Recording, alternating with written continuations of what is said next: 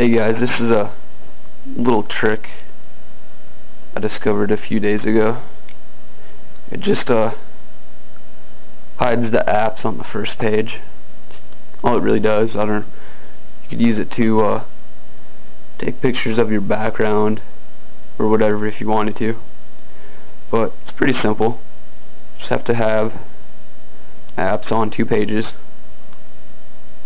just like I do, and just make it so only see one column of the first page, the sleep button. Wake it up, and as you can see, it'll be stuck, just one column, and just open up one of those apps you see, and then just close it out. As you can see, no apps on my first page.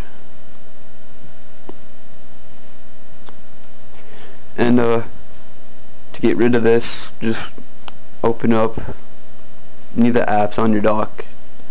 I'll open up music, and then just exit out, and there you got it, they're back.